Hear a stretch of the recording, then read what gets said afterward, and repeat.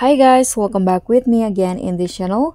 On today's video, I'm going to show you how you can create the cinematic greenery color grading in CapCut Mobile. So first, you just need to add your video, and after that, head to filter, and here click on the live category. Then select the thin filter. Okay, just swap this one. Adjust it to around 80. Now go to adjust. Here, click on the HSL and follow the settings. So for the orange, set the saturation to 10. Then click on the yellow color, hue 10,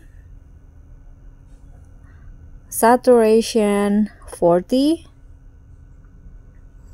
Then the lightness 16.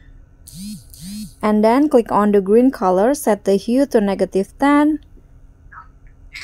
and then the saturation -55, and then the lightness -10. And the blue color, set the hue to -42,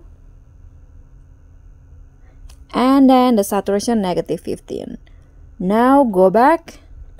Now click on the grabs, and on the blue color you can just use these settings. Go back, click on the highlights, lower it to -8, shadow 15. Lastly, click on the temperature and set it to 15. Now you are done, and this will be the result. So this is the before, and here is the after. That's all for me. Thank you so much for watching. Don't forget to like, comment, and subscribe. Also click on the thanks. Bye!